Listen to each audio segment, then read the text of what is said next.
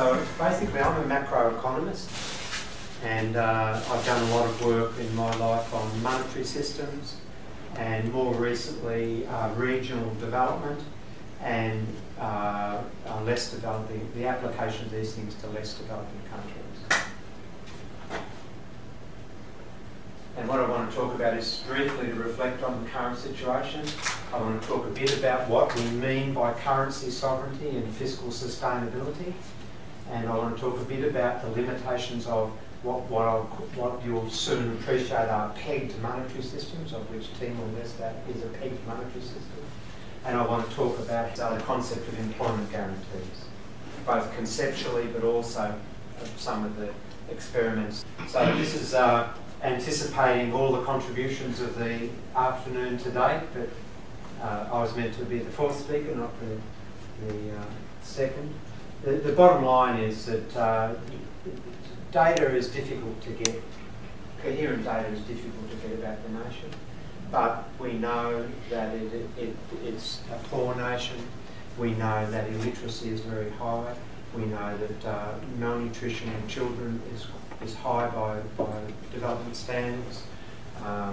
We know that the labour market doesn't operate very well. We know that all of those things that are the Millennium Development Goals are not going to be achieved at its current rate of progression. We know that. The exact calibration, not sure, but this is the thing that I think about, is that Timor-Leste is a different developing country from many others, because most developing countries are poor by resources and poor by every other indicator, whereas TL is a very rich nation, but it's also among the poorest. And that's the unique feature of that. Other countries are in a similar position, but not many developing countries are in that position.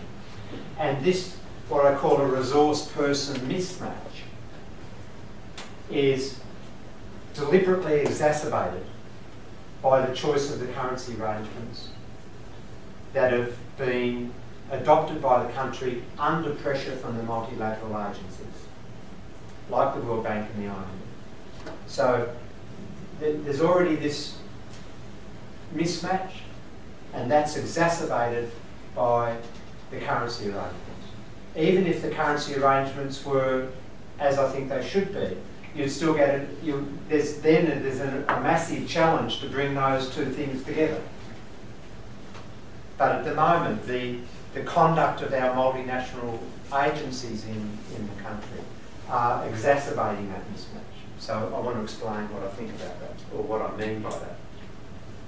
So we know it's got significant natural resources. A lot of less developing countries have got no resources. And the most desperate have got no resources and no subsistence agriculture. But Timor's very wealthy, at least for how many years? 15 years or something? The petroleum will last at least something like that at the moment on projections. And of course, they've got that wealth despite our own country. The way we've behaved is, to our eternal shame, I think. And small developing countries like Timor-Leste have better chances than most small developing countries. And it's because of this, it's rich in one case. Now the currency arrangements, well, we know that it was pressured, and Martin is going to talk about this in some detail. It was pressured into adopting the US dollar as its official currency when in the transition. And what that means is that it has no independent monetary policy and it has no independent exchange rate policy. And what that means is that it uses effectively a foreign currency, and it has one policy tool, with macro policy tool within that foreign currency, which is fiscal policy, upon which to do a whole range of things, including development and counter-stabilisation in terms of managing the price level. And we teach macroeconomics to our students, and we say you need as many policy tools as you've got targets. And it's a reflection, if anyone's done mathematics, of the, you need as many equations as there are unknowns to solve the sort of problem. And you can't solve all of the things that Timor-Leste has to solve at the moment with only one policy, discretionary policy tool, being fiscal policy. It has no capacity to set its own rate, interest rate. It has to accept what it fluctuates with the US monetary policy. The biggest economy in the world and one of the smallest. The Petroleum Fund Law of 2005, well, to me, if you read the English, and this is an English translation from the Portuguese, well, it couldn't be clearer that they're going to use their wealth, and it's owned by the state, they own it, and they're going to use it for fair and equitable manner according to national interests. That's very clear, and what any country should aspire to. It's currently got $10 billion invested, approximately, US dollars. People hold out that it's modelled on the Norwegian model. Well, yes and no. It's certainly a natural resource fund in the same way that the North Sea resources of Norway are, and they're certainly invested them in foreign assets in the same way that Norway has. But the way in which the law was constructed under pressure from these lateral agencies means that there's a fundamental problem with that fund. In my view, prevent it from fully fulfilling that admirable aim in the preamble of the law. These are the problems. Article 14 says 90% of the fund has to be invested in qualifying instruments. Article 15 then tells you what they are. They're US dollar denominated assets. And there's a range of assets that they can invest in, but they're all 90% have to be in US dollars. And so what that means is that not the nominal value of the fund, but the purchasing power of the fund then is dependent upon fluctuations in the US economy. And leading into the crisis, they lost, it's just debatable how much was lost, but up to 30% of the purchasing power value of the fund was lost because they were prevented from, say, investing at the time in high yield Australian bonds. So the Norwegian government doesn't place those sort of constraints on itself. It has investment strategies that allow it to seek low risk, AAA rated, low risk in US bonds and Australian government bonds, zero risk assets, but by chasing yield. In this case, they're restricted in what are becoming both low yield and, because of the exchange rate, fluctuating value assets. The other characteristic of all of these IMF, World Bank policy structures, this is called the estimated sustainable income. And this is defined in the Petroleum Fund Law as that. So they do some present value discounted cash flow analysis, and they try to work out how long the fund's going to last and what they can draw out of it. It's sort of like drawing interest out of a capital fund to keep the capital intact. Now, there's no problem with the philosophy that you don't want to squander all your natural resources now if those natural resources are finite. That's okay. But this ESI is arbitrarily imposed at 3%. Now, in actual fact, practice, they draw a little bit more out than that. But this becomes what we call in macroeconomics a fiscal rule, that the amount they can only draw out each period, each year, is 3% of the fund, which is this ESI. But that's just another word for a fiscal constraint. The government then is under pressure to always meet that, and I believe under the rules, if it doesn't meet that or wants to deviate from that, it has to have has to plead like a mendicant to withdraw a bit more of its own money or suffer the wrath of the IMF visiting team. Even though the neoliberal era has been defined by the imposition of these fiscal rules, and they're becoming more pernicious as we progress through history. If we step back and think about them from reasonable fiscal practice, fiscal rules are very poor practice. because they arbitrarily impose ceilings on the use of fiscal policy, which may be totally counter to the fluctuations across the business cycle that the fiscal policy will have to deal with. The Eurozone's a classic example now. The Stability and Growth Pact that the Maastricht Treaty forced onto the Eurozone members, now 17 of them, the budget deficit couldn't be more than 3% of GDP. And very recently, it's the Frenchman who, the advisor to Mitterrand government at the time, who invented that rule, has admitted that it had no economic logic, that it was just one night they were told to come back with a rule so that the French could take it to the bargaining table, and they invented 3%. Now then, that was in the early 90s, and then later in the 90s you saw this flurry of research evidence from the European Commission and others trying to justify that fiscal rule ex post.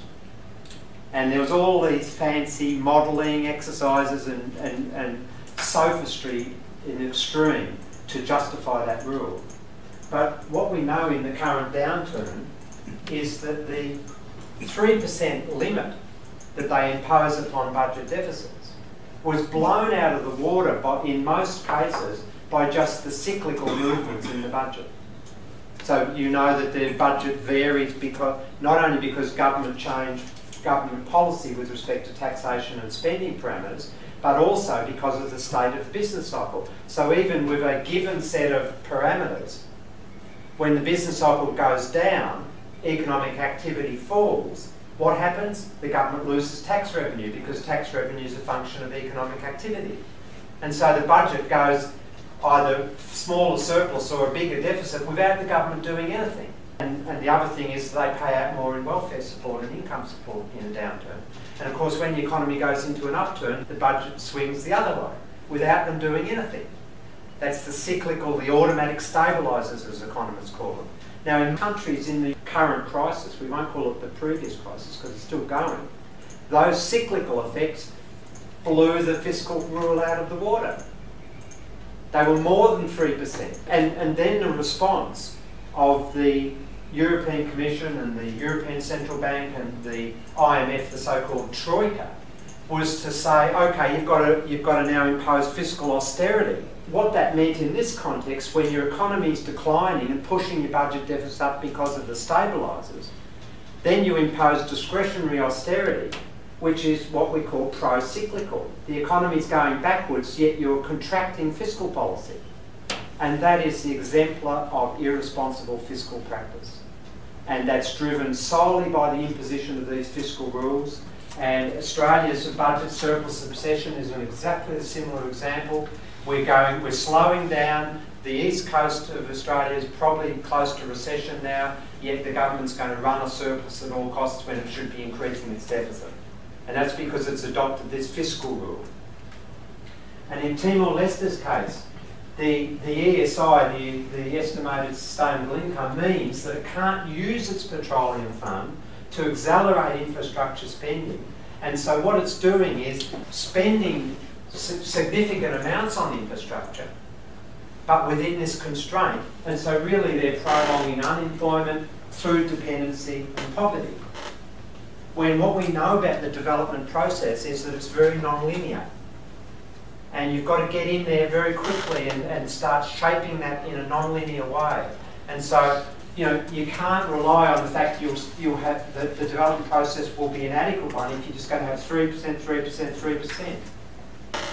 It's very likely you need to take lots more out of the petroleum fund now and build the structure of the economy, the domestic structure, through education, through cooperatives in agriculture to reduce the food dependency, import replacement, as Daniel said, and get the domestic economy producing. And then later on you'll find that the draw out of the fund will be probably smaller than 3%. But it's that inflexibility that fiscal rules impose that lead to suboptimal outcomes, and in this nation's case, the prolonging of the worst aspects of underdevelopment.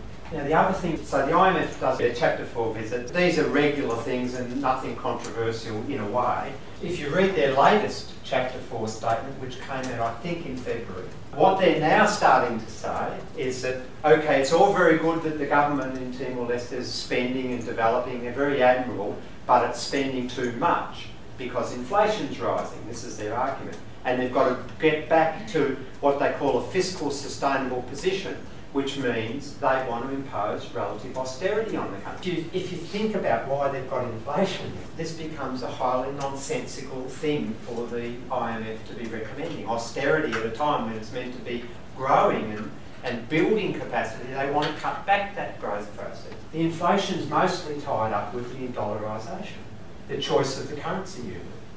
And so, for example, Timor-Leste is dependent a lot on imported food and imported commodities. They import a lot from our country, Australia.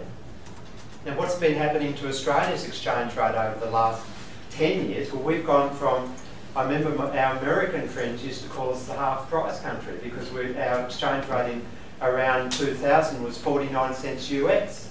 And they were laughing, coming out to visit me, saying we're half-price. Well, now what are we? We're over parity.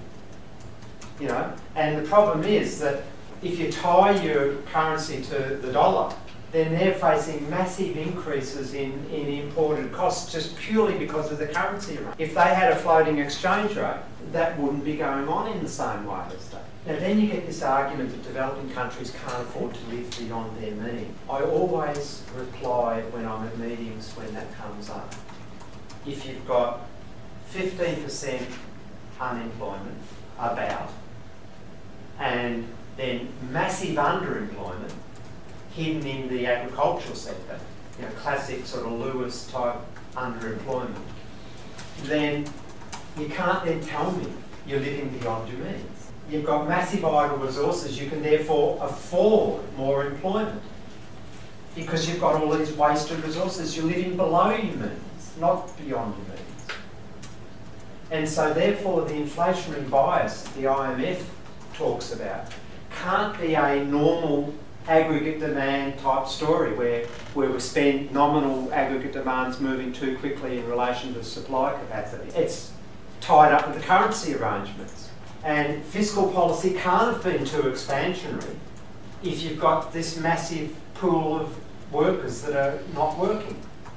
Those two things, they just don't make any sense to a person who sits outside the IMF type ideology. And so fiscal restraint's not the solution when a country's living vastly below its means. The relevant question is, what is the desirable macroeconomic aims for a sovereign government that enjoys a currency issuing monopoly? That's always the question a developing country has to ask itself.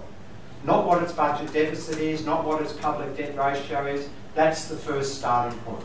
And so you'll note if that's the first starting point, well then that's part of the starting point. The first thing a country should do that is either dollarising, using another currency, or pegging their exchange rate to another currency like Argentina was, for example, at the time of the crisis. The first thing they should do is unpeg and issue its own currency. What does that allow it to do? Well, that allows it first of all to enjoy the fiscal capacity that having your own currency brings. And that means that they can always ensure a full use of domestic resources. Fiscal policy then is, you can run then, once you have your own currency, you can run your independent monetary policy, you should let your exchange rate float, and then fiscal policy is free to target domestic development in the way that it should. At the moment, the government in our neighbour is unable to do that because it's pegged that it's using a foreign currency. In the same way that the Eurozone nations are not able to get out of their crisis because they're using a foreign currency. The euro is foreign to each one of them because none of them issue it. And the only way in which the European economy, the Eurozone is staying afloat at the moment is because the European Central Bank is the currency issuer and it's bailing them out, but at the cost of imposing austerity onto these users of foreign currency. And in answering these questions, these are the things that are important: full employment and price stability and environmental sustainability. And to get these things, restoration of currency sovereignty is an imperative. The second thing is that in a society like this, where a majority of citizens in the country live in a pre-capitalist subsistence agricultural state, first thing, if you want to avoid that primitive state of capitalism and push the economy along, is once you've got full currency sovereignty, is then to issue large-scale public works employment programs.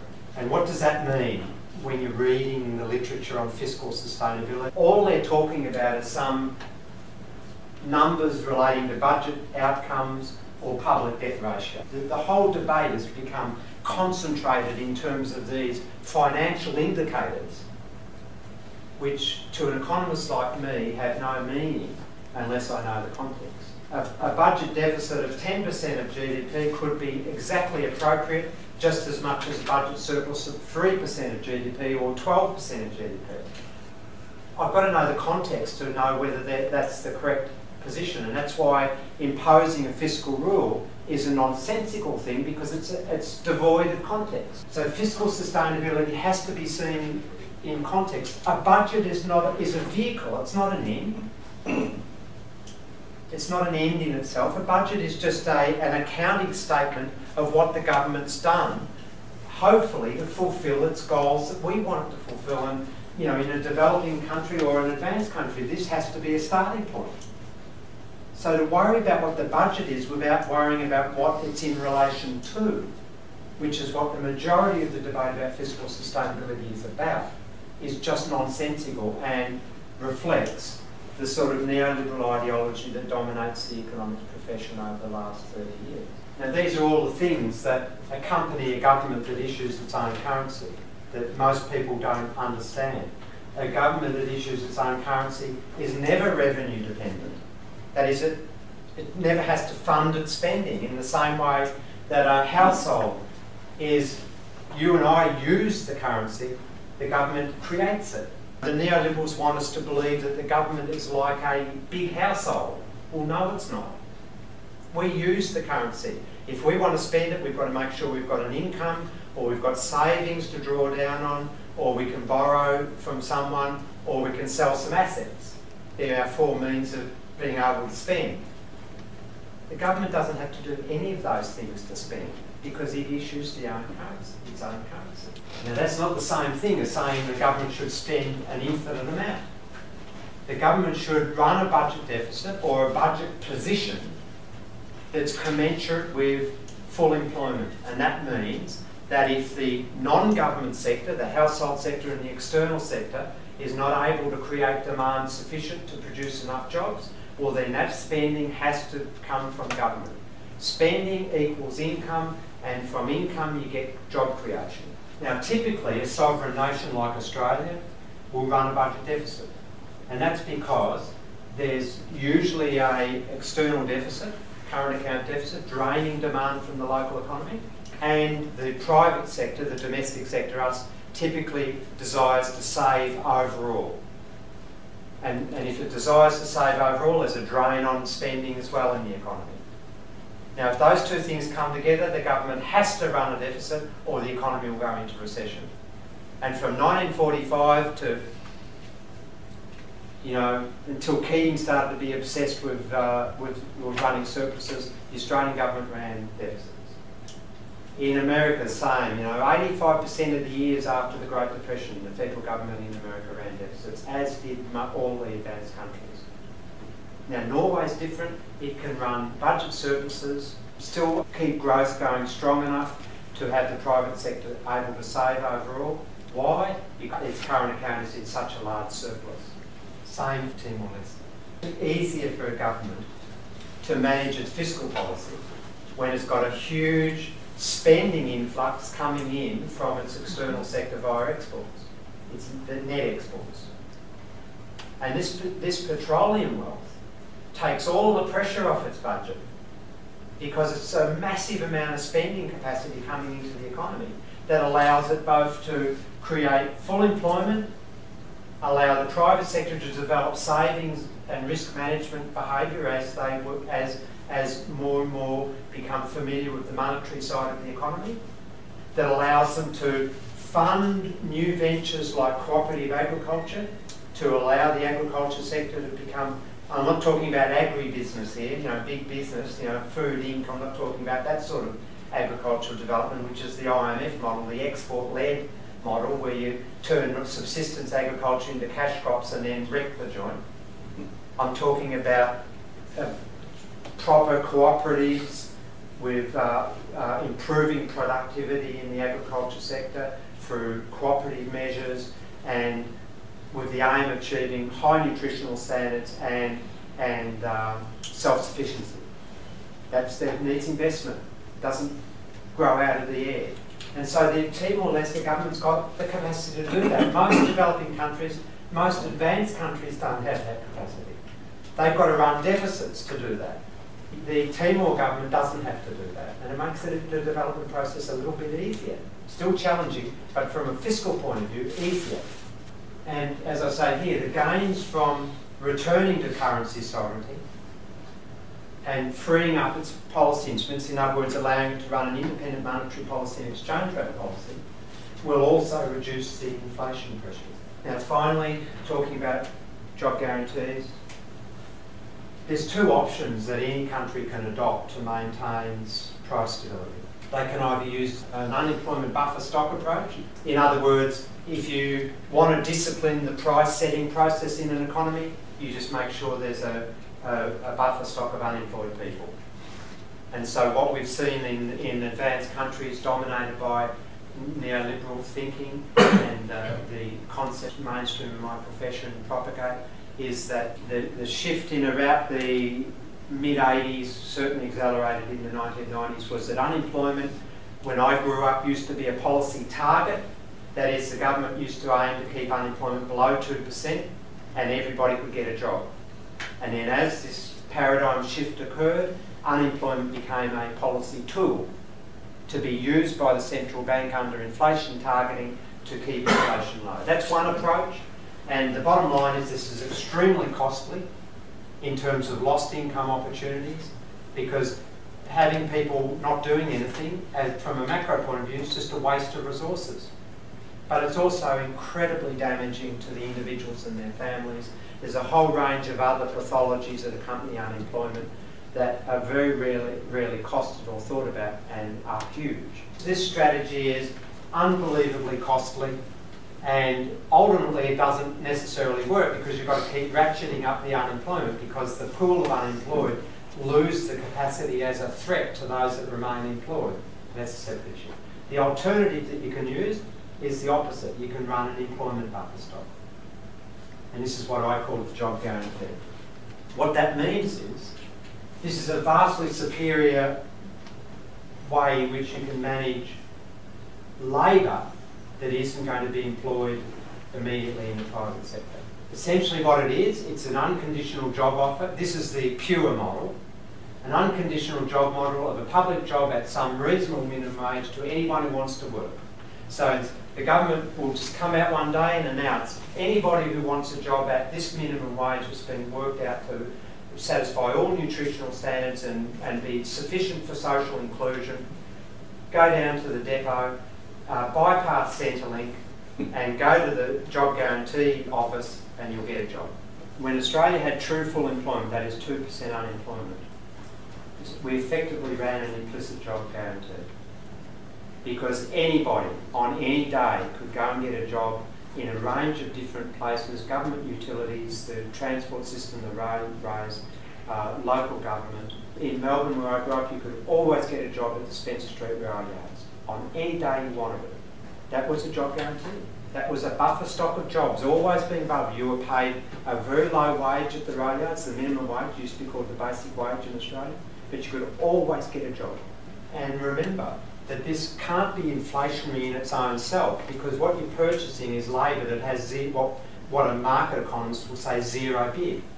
Nobody wants these labour. The private sector doesn't want to employ these people, otherwise they'd be employed.